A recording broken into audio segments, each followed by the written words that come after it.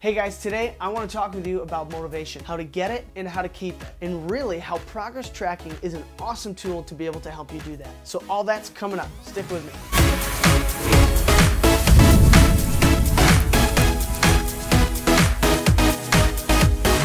Alright guys, welcome to Dadbod Fitness. I'm here. I really want to inspire change, help motivate your transformation, and help you share that with your family. If you are a parent looking for some motivation, how to fit a healthy lifestyle into your chaotic schedule, this is definitely the place for you, especially if you're a dad. I want to reach out to you. Hit that like button, hit the subscribe button. So today, we're talking about motivation, and I really want to look at and give you some techniques and different things that you can do to help stay motivated. So what is it that helps you stay motivated? You know, over the course of time, you might have to play around with some different things, but really think about what it is that helps you stay motivated. Is it motivational quotes? Or is it some nice pumping music? You know, cram in your headphones in the gym and just go to work? Is it before and after stories? Do you like looking up those transformation videos and see where people have come from? And then you're like, oh, I'm gonna do the same thing. Or is it a little bit of personal coaching? Come on, you can do it. Get that other rep. You push it up. Go, go. Regardless, just think about what you've tried in the past that's worked and that's not worked. It's an incredibly individual thing, and it's going to be different for everyone, obviously.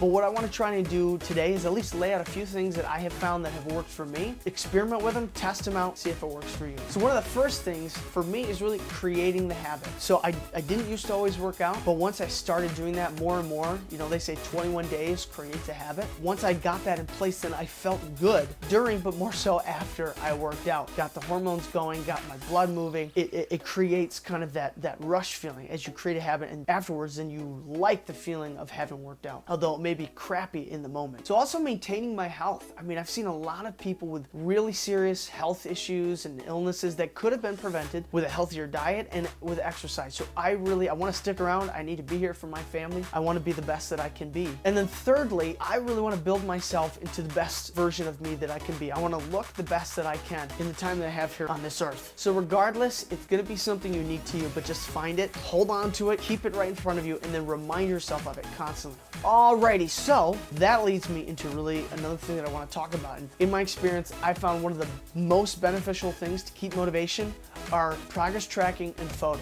I mean, I'm telling you, I didn't used to do this until, you know, just this past year, and it's phenomenal to be able to look and see where you've been and where you are now, and that it really pumps you up and then keeps you wanting to push forward. So progress photos and progress tracking and measurements. I mean, it's the small little things that you want to do on a day-to-day basis for the small changes that you can't really see, so that in the long run, when you look at the changes from a long time ago to now, then you see the drastic change that's happened, and it helps to kind of boost your motivation. So you're doing the small everyday things because you know that every little change that you're making, every weight that you're increasing, every pound that you're dropping, it helps remind you that things are happening, so that when you look in the long run, you see the drastic differences. All right, so how do you do it? It's something that I've questioned before. What's the most effective way to do it? Pretty simple. As far as photos, what I would do is I would just do it every 2 to 4 weeks. If you're new to working out, or if you're new to fat loss or to building muscle, you're gonna see changes a little bit quicker. So you can probably do it a little more often, probably around the 2-week range when you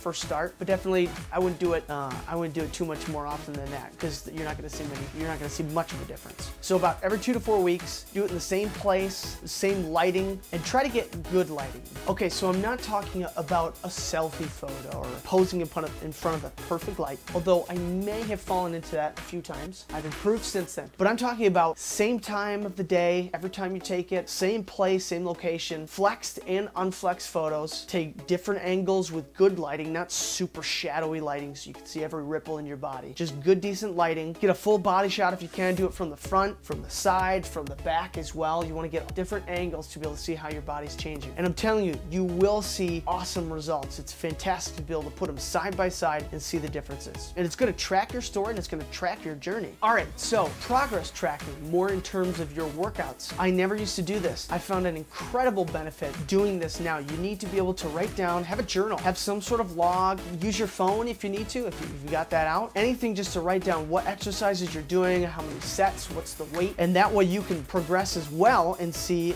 oh, this week, you know, 2 weeks ago, I was lifting 25-pound curls for 10 reps, and now I'm doing 25-pound curls for 15 reps. And then, or maybe it's increasing the weight as well. It is incredible to be able to look at where you were, you know, 6 months ago and look to see how much you've increased your reps or your weights and that weight now. So I know it probably sounds like a lot, but Bottom line, make it simple. Start with something easy. Start with something small. Just a photo here and there, jotting down a few exercises, or even just bring a notepad with you. Anything just to even start creating that habit. You don't want to be overwhelmed all at once. Definitely give it a shot. When you make the small investment of documenting even just a little bit, it makes your fitness story that much more impactful for you and for other people as well who might be inspired by you. When you see it, you will keep believing it. Anyways, guys, that's all I've got for you today, but I definitely want to help keep you motivated, keep you focusing, because that's how we push forward and make results and stick around here for our families or for loved ones and everything, and to live a healthier and a stronger and a more energetic life. So just remember, be intentional and bring the intensity. So hit the subscribe button. I'm gonna have a lot of stuff coming out. Can't wait to see you in the next video.